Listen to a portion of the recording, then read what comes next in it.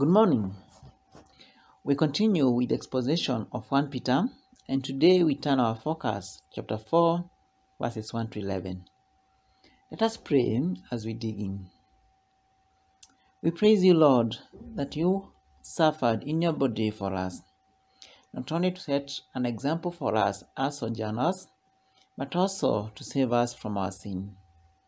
Thank you that in you we have a new identity and this new life. Lord, as we sit under your word this morning, we pray that you will silence every noise around us and help us to sustain a hearing ear. We ask these things in your name and for your glory. Amen.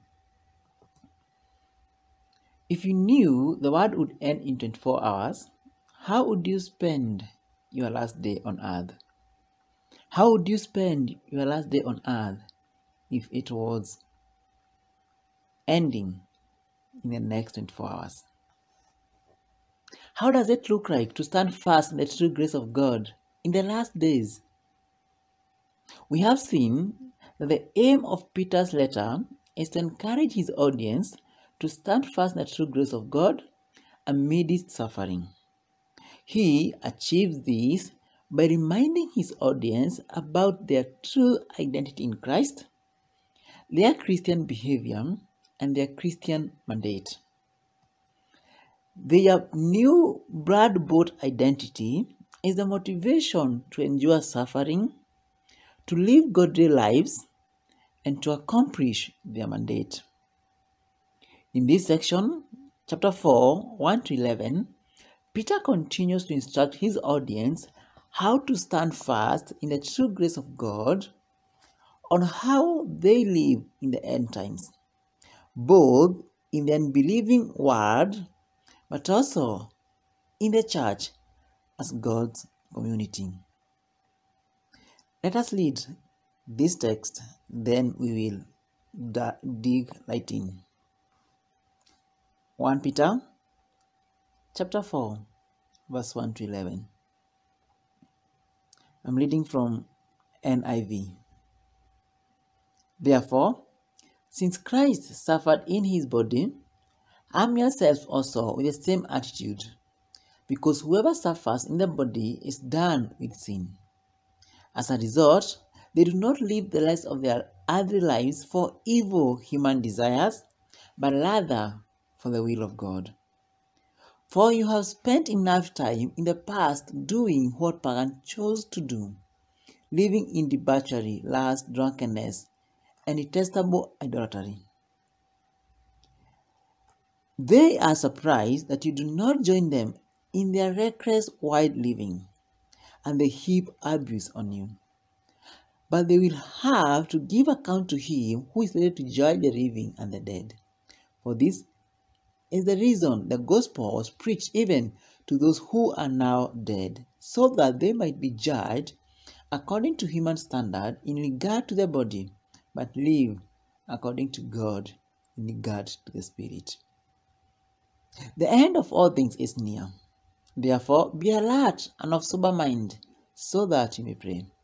Above all, love each other deeply, because love covers over a multitude of sin. Offer hospitality to one another without grumbling. Each of you should use whatever gift you have received to serve others as faithful stewards of God's grace in various forms.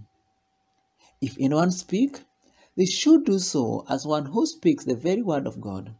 If anyone serves, they should do so in the strength God provides, so that in all things God may be praised through Jesus Christ. To him be the glory and the power forever and ever. Amen. We look at this section under two divisions. 1. Live for the will of God, not for human desires. And 2. Love and serve one another for God's glory. Love and serve one another for God's glory. 1. Live for the will of God and not human desires. On our last sermon, we saw from verses 1 of chapter 4 how the elect in exile should arm themselves with the same attitude as of Christ who suffered in his body. This attitude would help them to endure suffering even for doing good, as we saw in chapter 3, verses 13 to 20. This verse not only gives us an example to emulate in suffering, but it tells us the result of suffering in the body. That is, being done with sin or ceasing to sin. Look down with me at verse 1.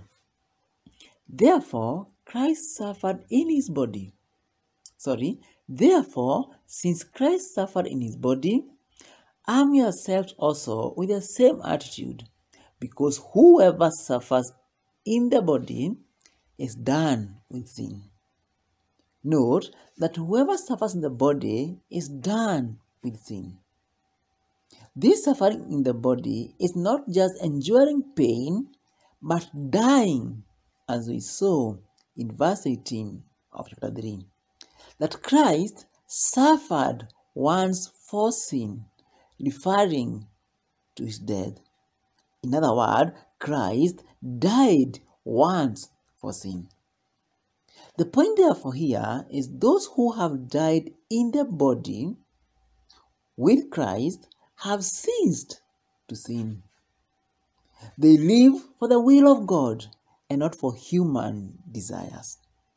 For verse 2 reads, as a result, they do not live the rest of their earthly lives for evil human desires, but rather for the will of God. Because of what has happened to them, that they have died in the body with Christ, Peter's audience should no longer live to satisfy the desires of their flesh, but rather to live for the will of God, to live the life that pleases God.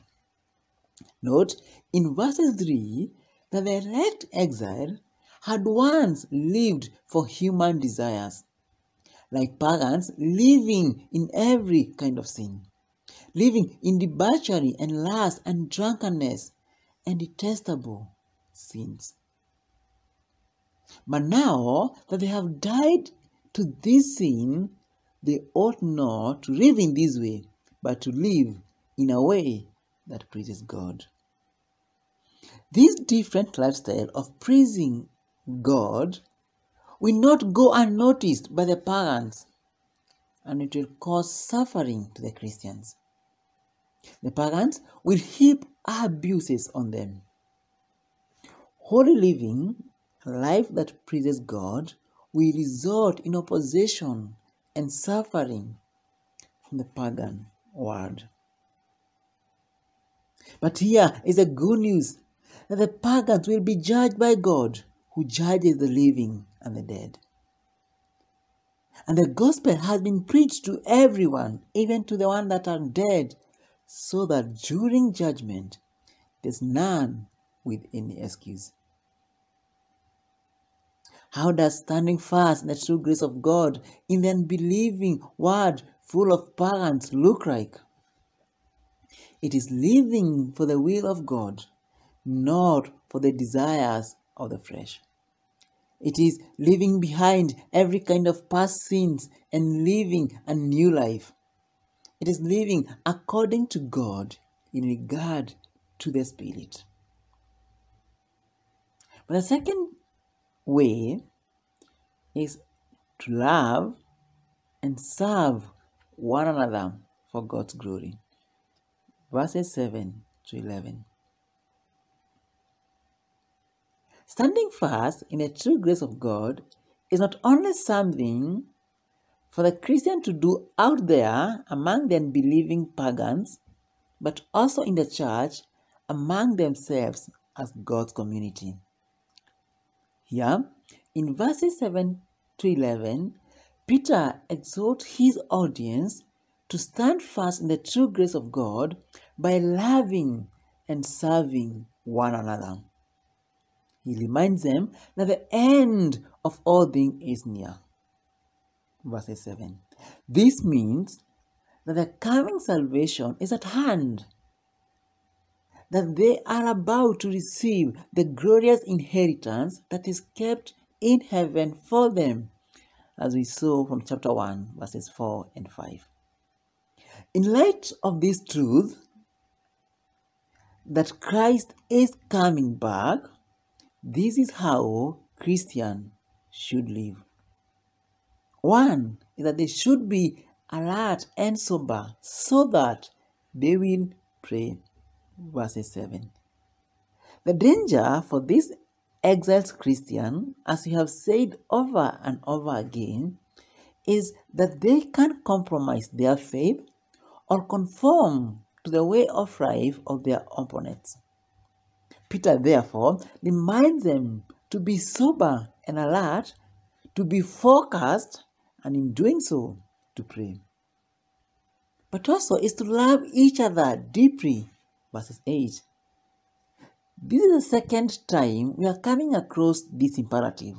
We saw in chapter 1, verses 22, that Christians ought to love each other sincerely and deeply.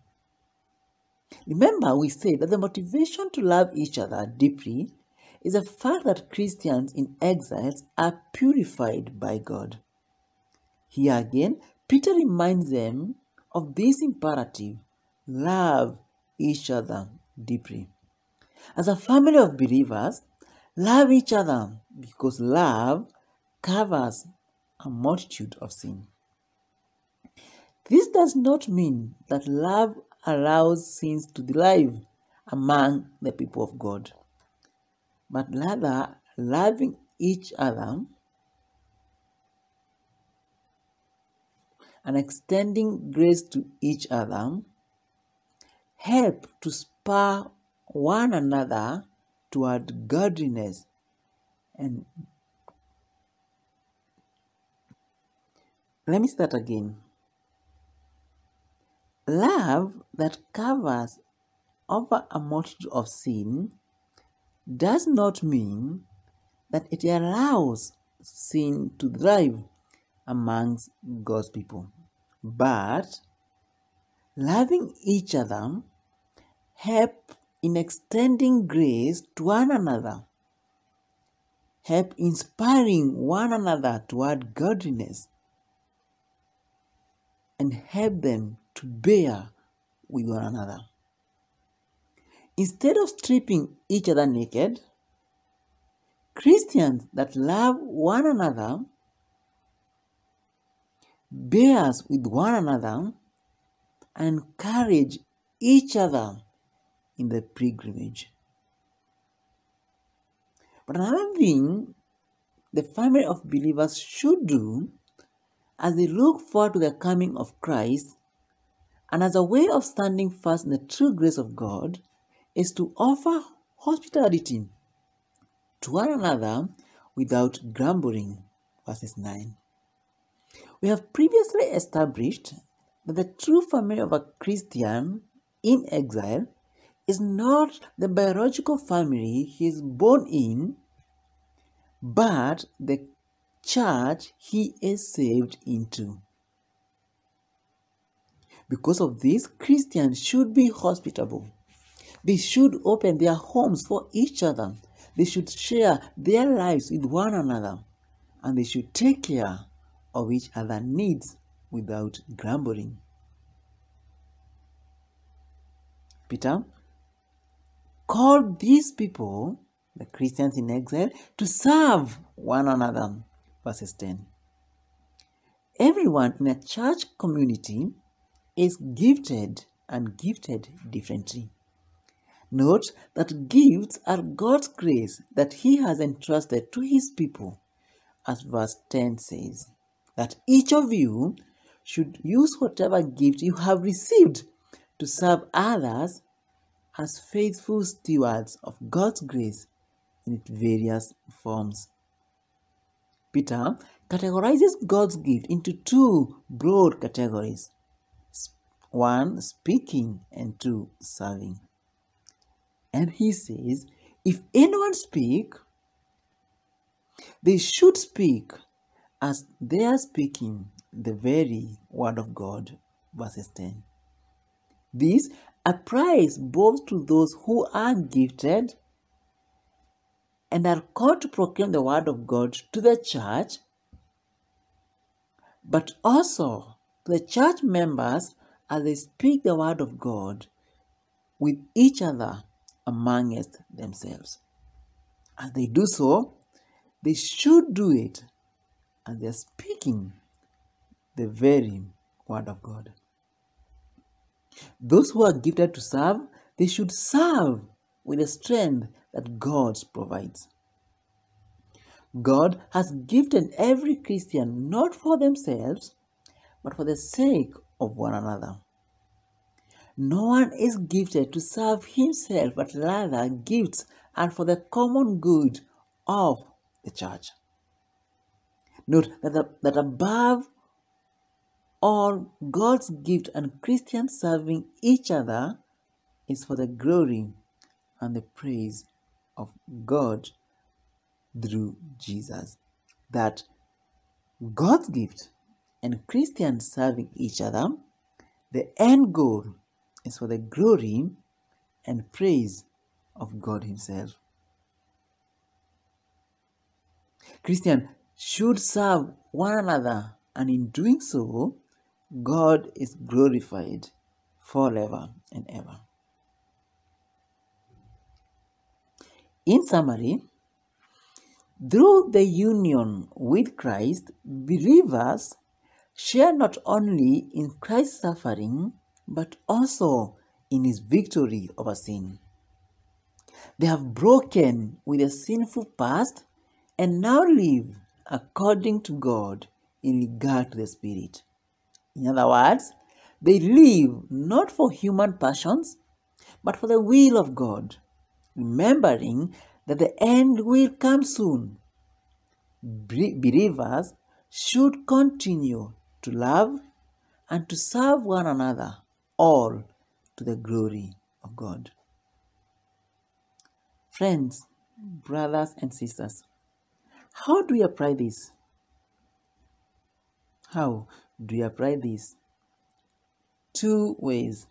1, live for God, not for self. The call for us is not different today. Just as the Christians in the first century were living among the Roman pagan community, we too are living in equally and even more ungodly community. And just as they had died with Christ, so we too have. How then do we live here? We are to die to self. We are to leave behind every kind of former sin and lifestyle. We are to kill every kind of human desires and to please God in the way we live. These look differently in specific areas in every individual life. We are to kill every kind of sin that we are struggling with. Killing sin is every Christian duty. Friends, our sinful nature wants otherwise. Our sinful nature wants to indulge in every kind of sin. But we have died to these in Christ. Daily putting to death the old nature with its desires, daily reminding ourselves of who we have become in Christ, and living in accordance with our new identity is how we stand fast in the true grace of God. The second application is love and serve. Do you love your Christian brothers and sisters? Are you concerned about their welfare? How do you use your gifts? Friends, we have obligation towards each other. Christianity is not a private religion. Christ is not just a personal savior. We are born again into a community of believers. We are therefore to live a life of love, deep, sincere love towards each other. We are to selflessly serve one another with all humility. The danger we face is one, to want to be private Christians, but two, is to think that we are better Christians because we are gifted, especially those with conspicuous gifts. We forget that we are just God's stewards of this gift, and He has entrusted them to us not for our own selfish use, but to serve His church and for His glory. Therefore, the question is, are you diligently serving with your gifts at your placement? Are you a good steward of what the Lord has put on you? Brothers and sisters, standing fast in the true grace of God look like not only killing every kind of sin, living a new life in Christ, but being sober and alert and serving and loving each other. O Lord, we glorify you and we praise you for your goodness and mercies to us. Thank you that you died and therefore we died with you. Thank you, Lord, we have become victorious over sins. Therefore, we pray that you would help us to live a life that is worthy of you, to praise you and not to live for human passion. Would you help us to love each other, to serve you, and to serve one another with the gifts that you have entrusted us. Oh, may these truths not just remain to be head knowledge, but may they impact how we live every day of our lives. We ask these things in your name, our Savior and Lord. Amen.